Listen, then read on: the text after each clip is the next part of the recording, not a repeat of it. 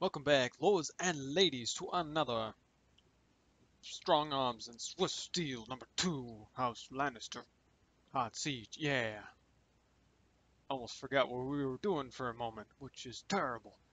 But, yes, Rob ran away. He did not do anything about the seizures, which is super nice, so I can just... Pretty much this is what I decided to go with. That. Grab them, toss him there. That way, Tywin was able to sack it, but moreover, actually, we were able to do this one and that one with really low casualties. Then I end up taking everybody. I actually decided to split the units, so we'll say something like that. And then I throw that, grab everything else, toss, say like right there maybe, don't remember.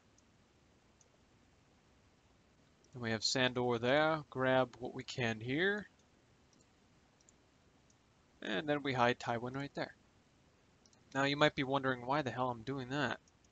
Well, as Stannis is moving up, I actually was able to look at his full troop compilation.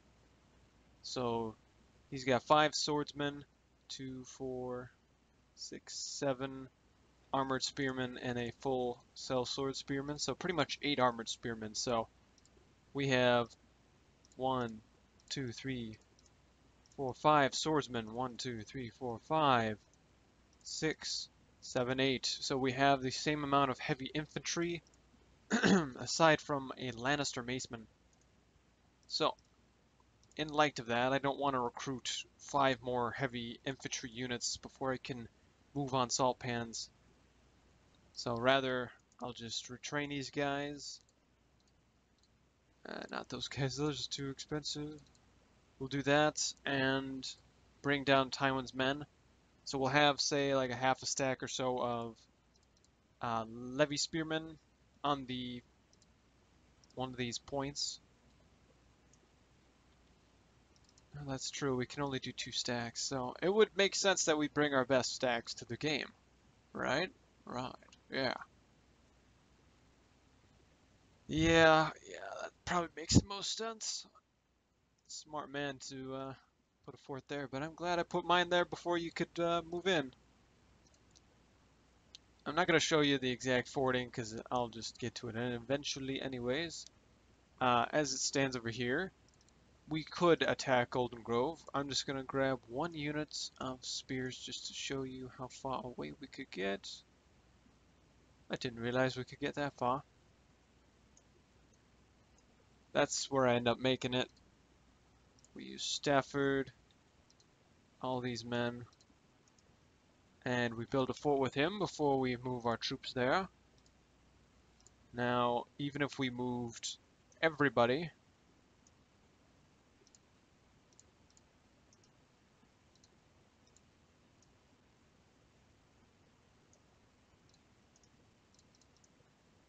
we just don't have enough men.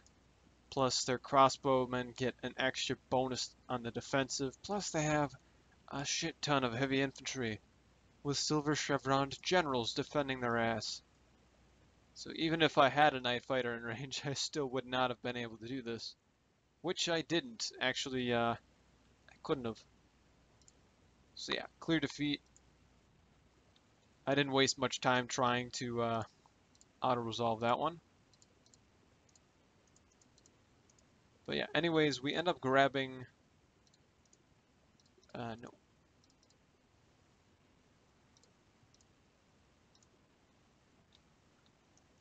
Actually, I don't end up sacking it because I'm able to recruit a ship right off the bat.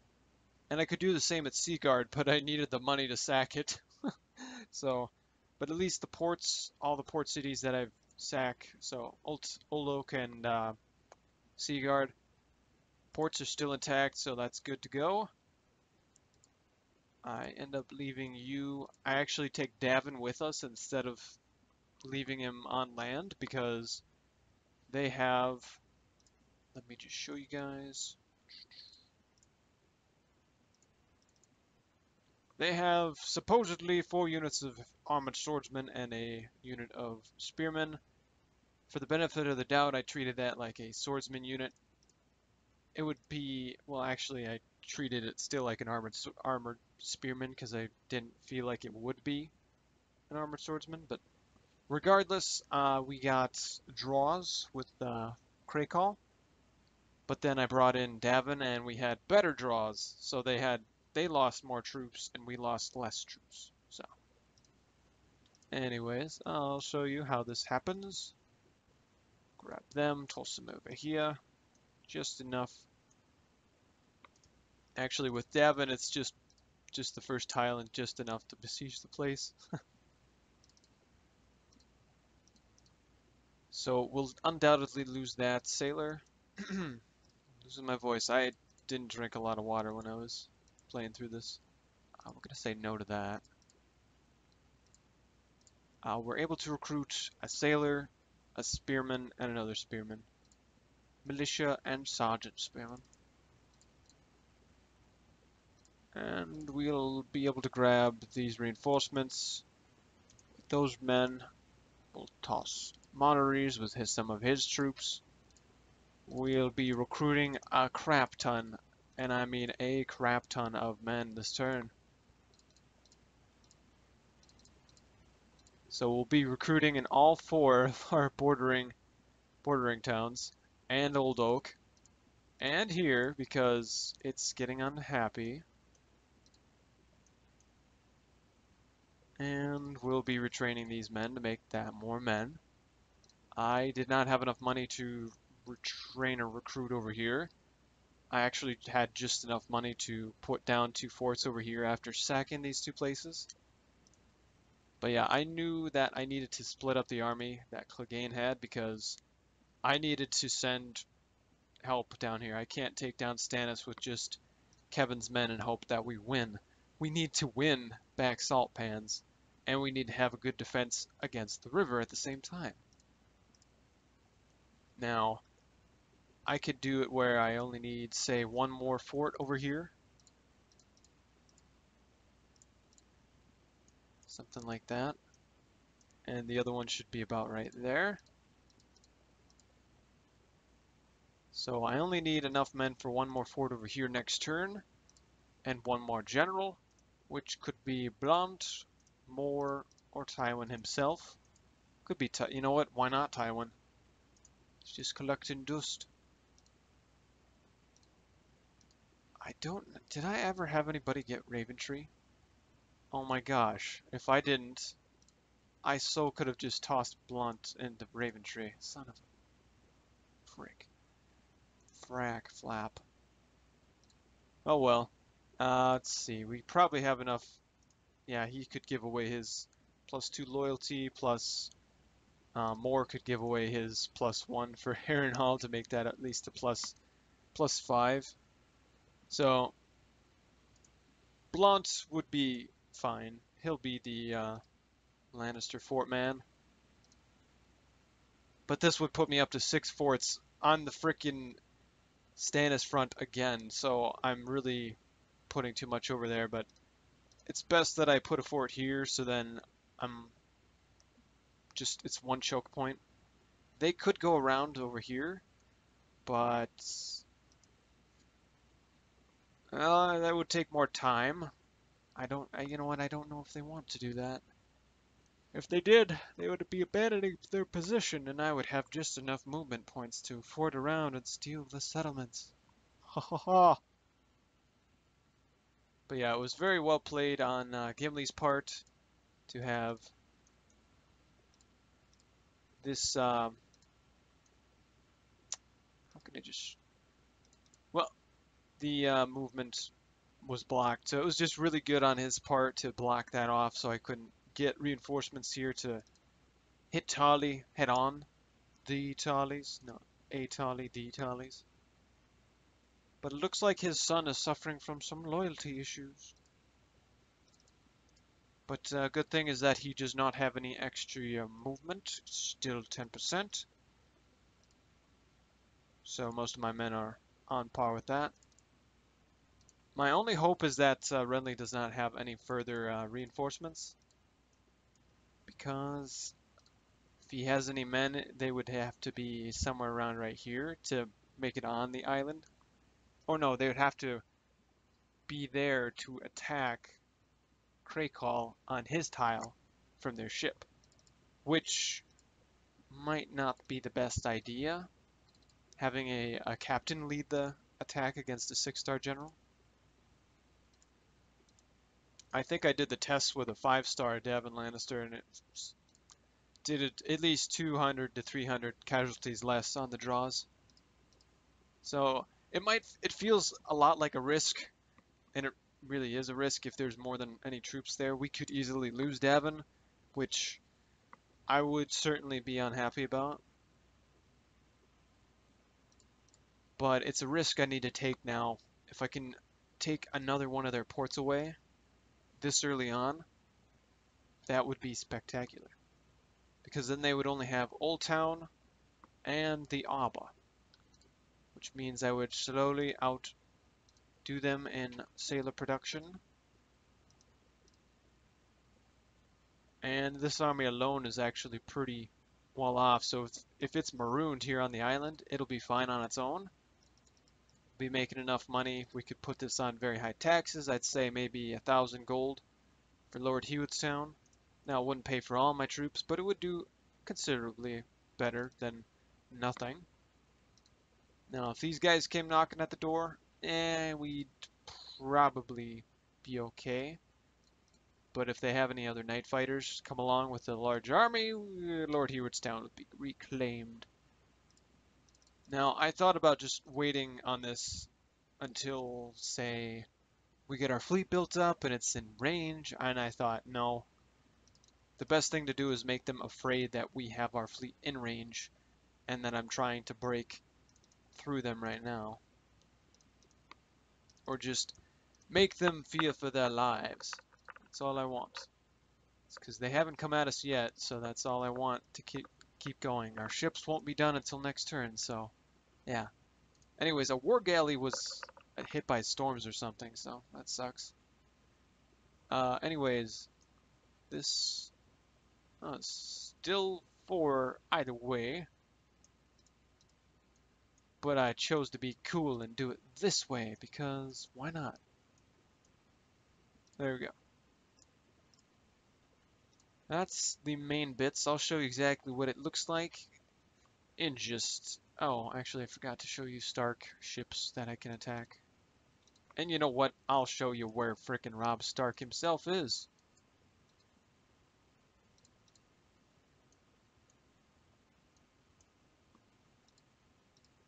Now, I got a clear victory, but you can't win them all when you're recording. And on auto-resolve, too. Not unless it's like the Swiss mod Hotseat, which was annoying as shit. See, there are our Starky friends. Jonas Bracken, the last River Lord to frickin' live. Magard. I'll show you exactly what their composition is if I can, but I can't. I looked at it earlier because I got him out with the princess, attacked him, and saw. Flint's Finger is actually pretty undefended, and my hunch is that they'll try and get Robb back to the mainland with a ship. Now, if that hunch is true, that'd be really good for me. If he leaves him on Flint's Finger and I besiege the port, I might have to bring Tywin back up so then we could kill Robb off eventually, because he'll be stuck in Flint's Finger for the entirety of the game if I just have that thing under siege. But the best case scenario is that I take Flint's Finger and then we have no worries. I don't even really need to take Greywater Watch, but I just want to take it away from them. One less place for them to have, the better.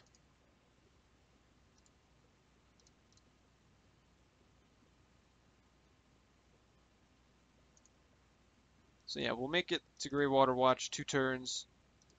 It takes about 2 turns just to go all the way up this way. Just to find where the Moat Cailin is. Anyways, I'm gonna skip and I'll see you in a second.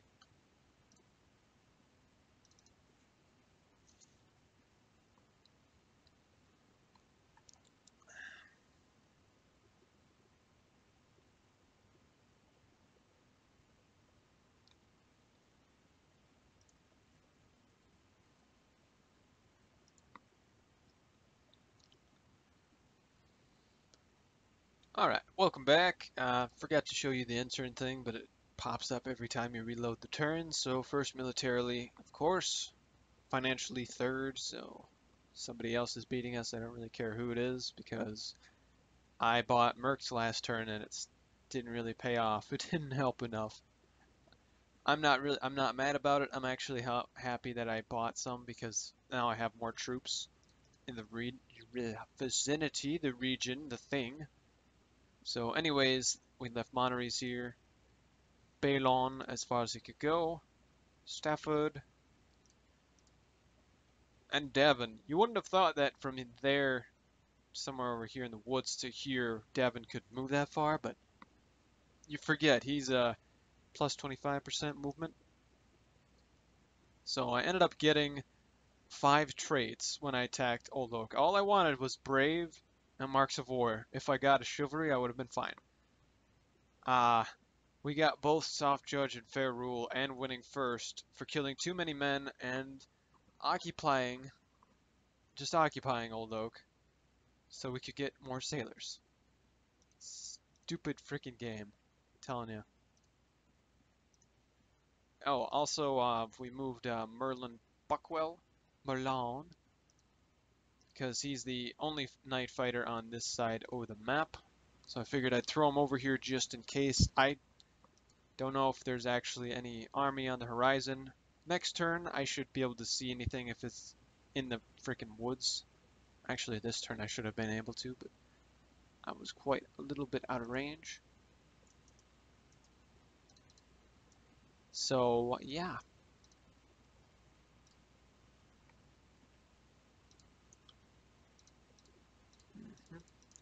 You know, I would have forted this off over here, but I kind of wanted to see if Stannis would attempt to go that far, and I just wanted to see if he'd jump ship right there and do something. Maybe he'd put a fort over here or two, be there and be like, haha, you can't touch me, and then, oh yes we can. Ah.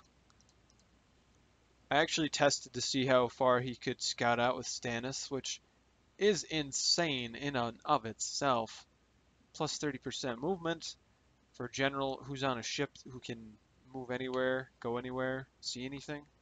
Oh yeah, he can easily see Man more if he wants to. If he does,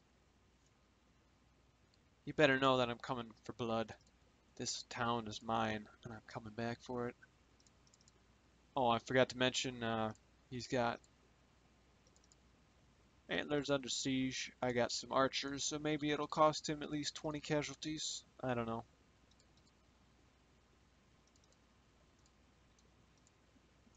Okay, we'll see. Yeah, maybe 20. 20, we'll hope for 20 is the best. Maybe he'll use the general to make it even less. I know at Old Oak I actually took 0 and I took out a general's bodyguard. Thanks to Davin. That's why we have a pristine looking lineup. And I wanted it that way because you don't know if this is going to work. This could be my backfire plan right here. But I believe that Davin can do it. And I believe he will. Now, I even made sure that I'd be able to kill these guys because they had so many crosswomen. I was afraid that they would be able to defend very well and defeat me. So, just in case, I did that, and we easily win. Take some heavy casualties, but that's that. I just want to see if Renly's got enough guts to besiege this port. And if he goes for both ports, I'd laugh. I mean, I wouldn't have any ships to stop him, but if I'm able to destroy his army here, then oof. Besides, if he goes for, he could besiege this port or that port and deny them from getting back, so they're marooned on the island, and he could use that reinforcement army to besiege Old Oak, which I've anticipated, so Monterey's is in range of that. He's in range of that. He's in range of everything like Davin was last turn. He could be in range of good old Lannisport in 2 turns. Oh. This turn was one of the hardest because I had to rethink my strategy and replan out in advance how the hell I want to do this. Like, do I want Leffert to keep going? Yes, I want him to keep going in case Randall decides to go up north. I doubt he will, but just in case. Or if that army paranoia that there's an army coming from this way is real, then just in case. Like how many forts I would need over here or where to put them. Just to make sure these men are in range, which these guys should be in range next because I strategically put them on the road. So these men, these men, these men, and all of these cavalry. Oh, I didn't realize that one was being pre-upkeep too. Nice. So yeah. I know I won't be able to reclaim Saltpans for a while, but I'll be darned if I leave it in the hands of Stannis the Manus, the menacing Manus of Baratheon.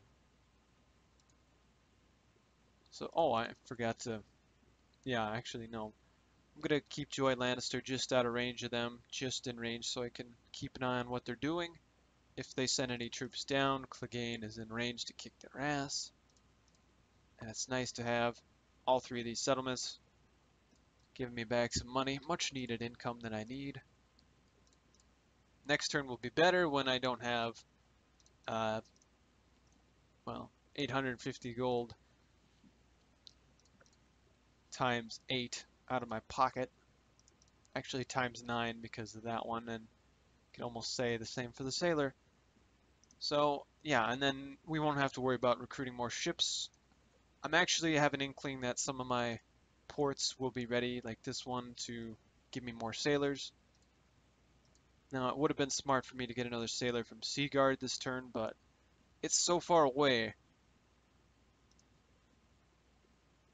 So we'll say 3 turns relatively from there.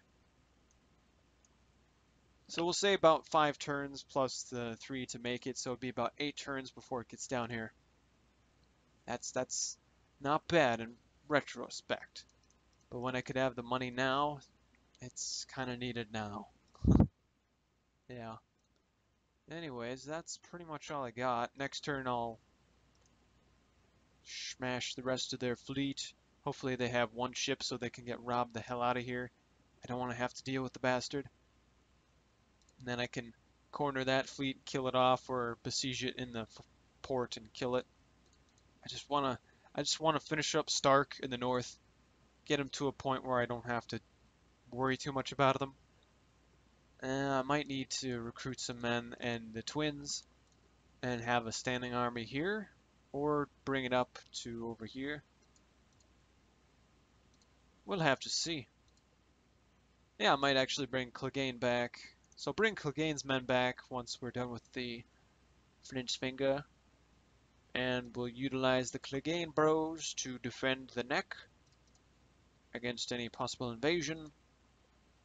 But if push comes to shove, we'll leave Greywater Watch. We'll give up East Twins and we'll just defend from West Twins. That's why it's a great choke point. I'm just pushing forward because I can and I need the money for sacking, so that's why I'm doing it now. Future, if I am backing off like I backed off from the Crown Lands, it's because I'll need a choke point at some point. I still can't see who that guy is in the fort. But I really hope Renly is putting some pressure on Stannis. I think he might be, or Stannis might be, vice versa, because he does not have any ships in his docks. And Dragonstone is kind of undefended, which I'm kind of rooting for Renly to send like a lone unit to sack his ancestral home of Dragonstone, Targaryen ancestry, whatever. Anyways, I'm gonna end here. Just want to say thank you everybody for watching. Good luck to everybody else in the hot seat, and I'll see you next time. Fairy night out.